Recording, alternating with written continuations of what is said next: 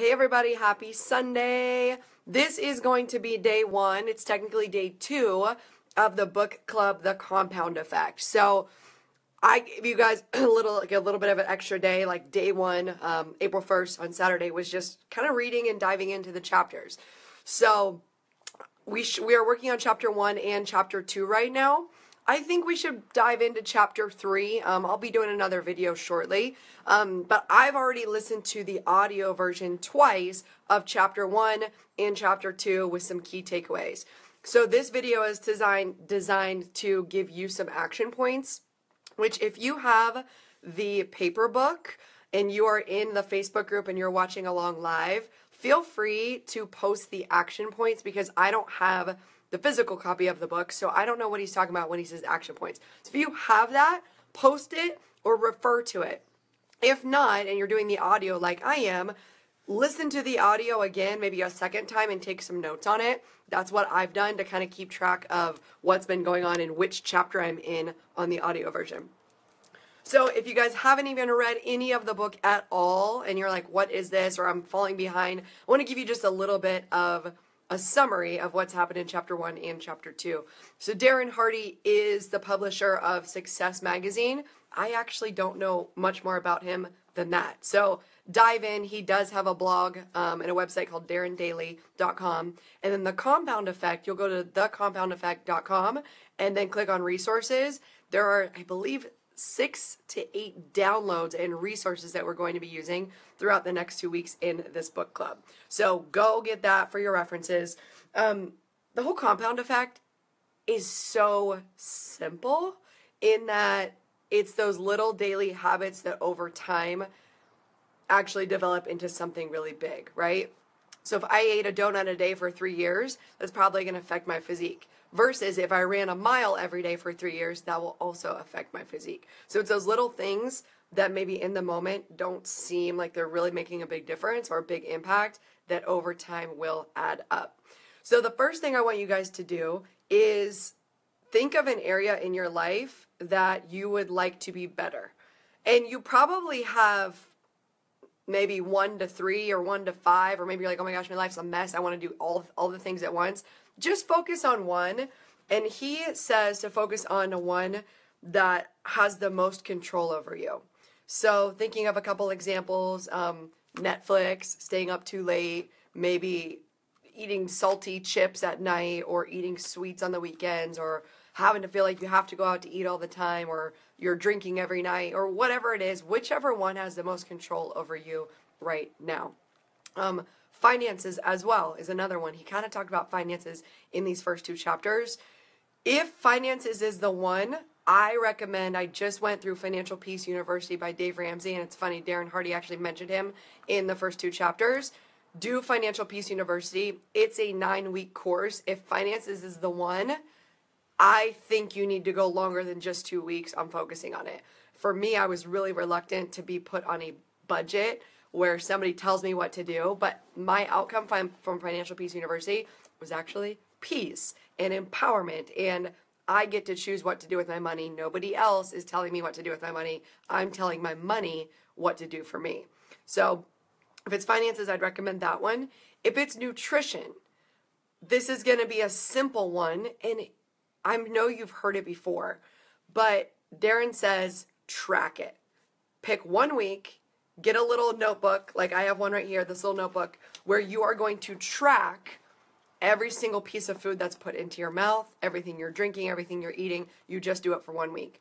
If it is financial, you're writing down every time you spend money, whether it's on Amazon, whether it's online, whether it's at the grocery store, credit card, whatever, you're writing it down. And then within a week, you're going to see, oh my gosh, I spent whatever, $300, and I didn't even know how I spent it, but now it's written down. Same thing with your foods. You start tracking it, you might see, oh wow, I am eating an extra 300 calories each day because I'm sitting down in front of the TV and eating an entire bag of chips. So find out what you want to track. Get a little notebook, carry it around with you, commit to it for a week. This book club is 2 weeks long. So again, if you're not following along and 3 chapters is too much for you to read, extend it out to 3 weeks or 4 weeks and just watch these videos as you go along. These videos are going to be uploaded to YouTube and then also put in a little compact way for you to watch them. So don't worry about if you feel like you don't have the time, just go at your own pace. But I wanted to talk about a couple things that I took away from chapter 1 and chapter 2. I really liked the financial part talking about spending $1. Because I'll tell you what, I grew up in a household where we were cheap. We don't spend a lot of money, but we'll go to the Dollar Tree and spend $20 on these little $1 items like a $1 pen. And he says $1 actually equals $5 compounded over 20 years. So when you look at something, if you're looking to spend $50, you should ask yourself, is it worth spending $250? Because if you would have invested that money and left it in for 20 years, you would have $250. So that's really changed my perspective on just like buying stupid little things that I may not really need, especially when you go down to the Dollar Tree and it's stuff that's not going to last. It ends up being junk. I'll reveal what my focus is going to be for the first week of tracking. Mine is going to be time management and cleanliness. So I've attacked the financial. I'm getting a handle on the financial. I'm getting a handle on becoming a morning person, making sure I'm setting those things in place, getting to bed early, getting up as early as I'd like to do. But right now what's suffering for me is my time management in making sure that I'm creating good habits to keep my surroundings clean and clutter-free. So what I'm going to do is track my time spent on Instagram, on Facebook, on the internet, watching TV, anything. When I say TV, I don't have cable. I have Netflix. I watch a couple shows, but last night I fell asleep watching it. So I probably watched 3 or 4 hours of it. So what I'm going to be tracking is time management from when I wake up to when I go to bed, where I'm losing time, like where I'm losing 20-minute blocks of time or 30 minutes blocks of time to where I could be cleaning. And then also tracking my habits of what happens when I get home. So what happens when I get home? Do I throw my stuff down? I have dishes from my lunchbox. I should probably just put them in the sink and wash them right away versus letting them pile up in the sink. And then on the weekends, I have all these dishes and I have to reload and unload. So that's what I'm focusing on right now, is to find a way that's going to streamline my day-to-day and give me more control over how I'm using my time. Because I'm working a full-time job running a studio. I'm also running my online business. I'm also partnered with a nutrition company and finding time to do all of these things, as well as just keep a nice clean environment in the house that actually motivates you to come in and get stuff done. So, hey Danny, good to see you. So that's going to be mine. I'm going to be tracking that for 2 weeks. The way I'm going to do it is I do have a daily planner, or I might just use this thing because it's cute and it says hustle on the front. And I can keep track. You start a new page each day and you keep track of your time.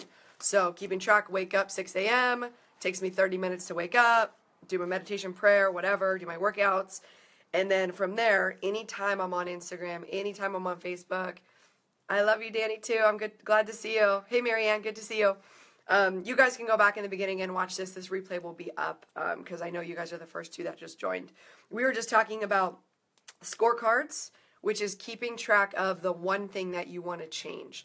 So mine is going to be time management and cleanliness. Yours might be nutrition, finance.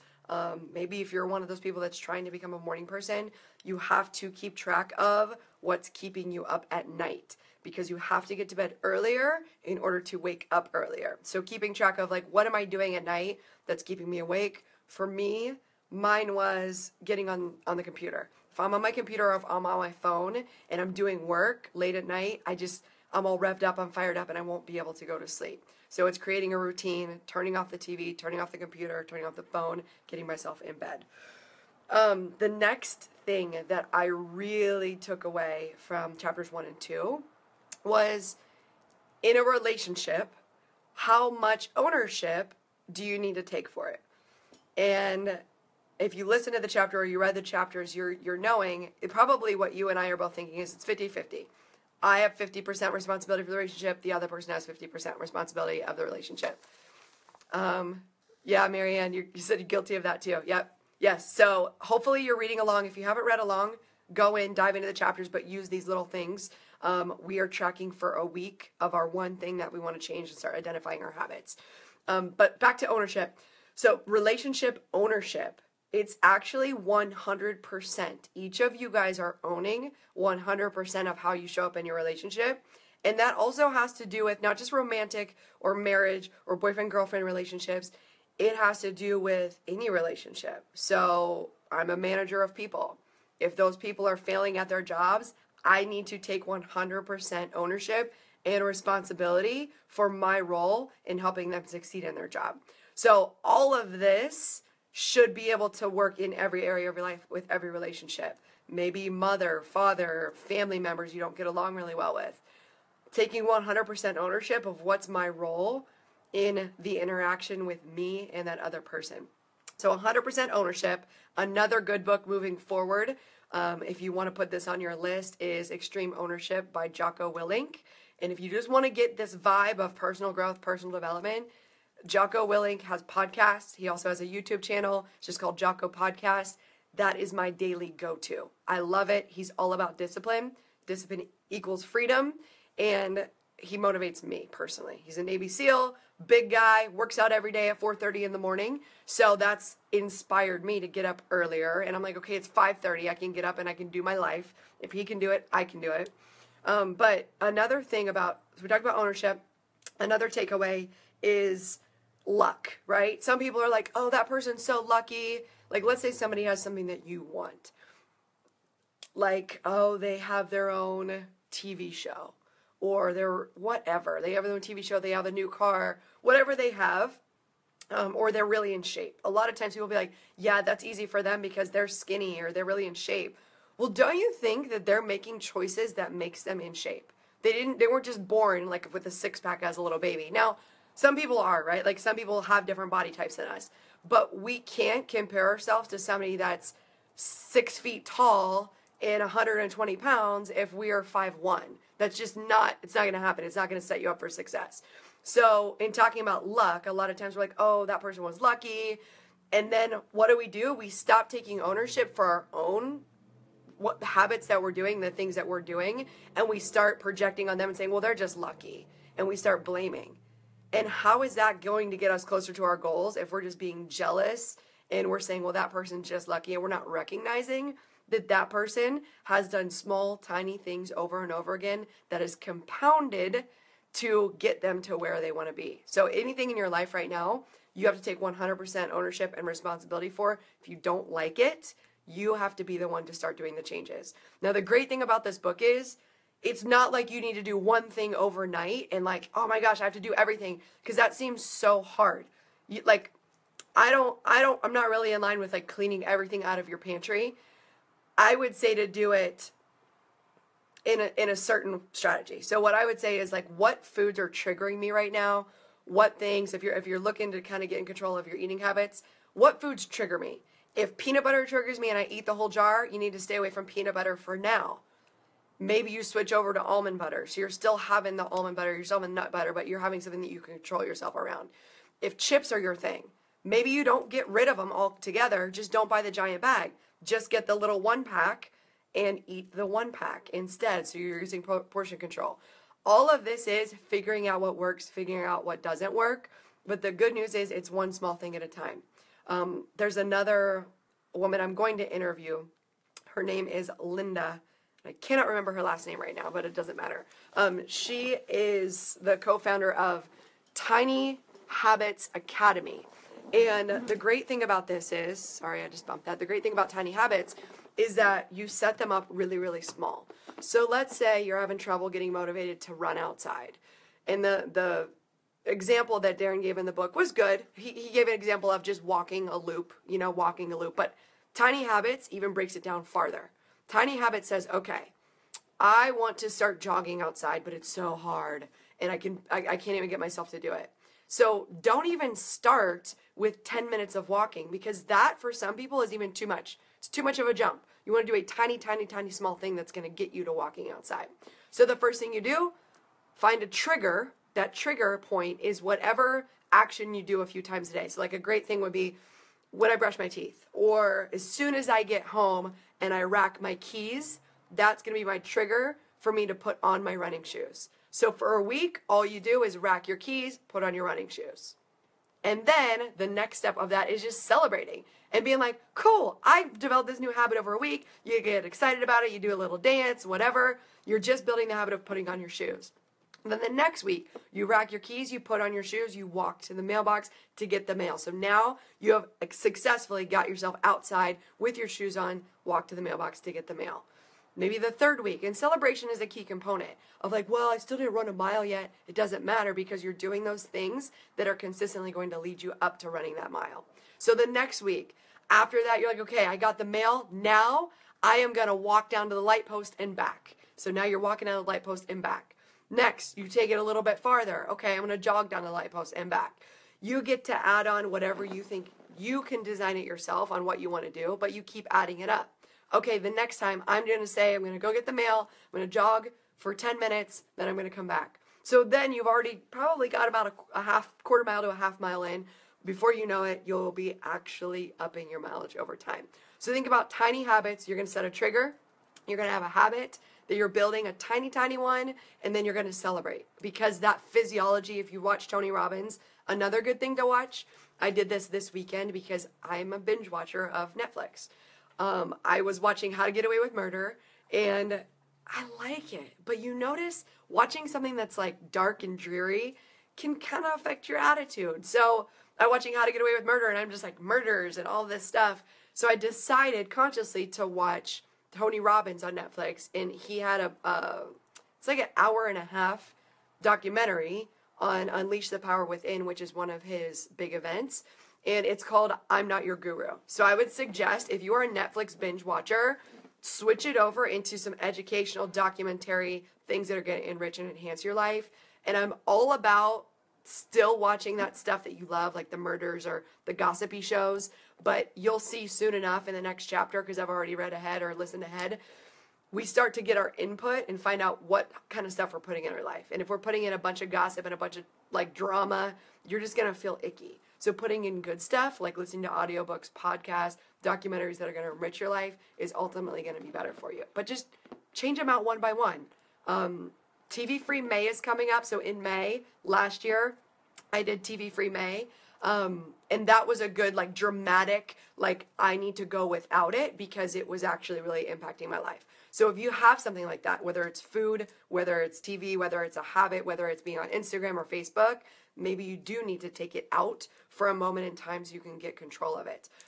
Another good tiny habit to do is, well, every day I keep having a soda or a pop or whatever. I have one every day at 3 p.m. Maybe you can switch that into, I'm going to switch that to green tea.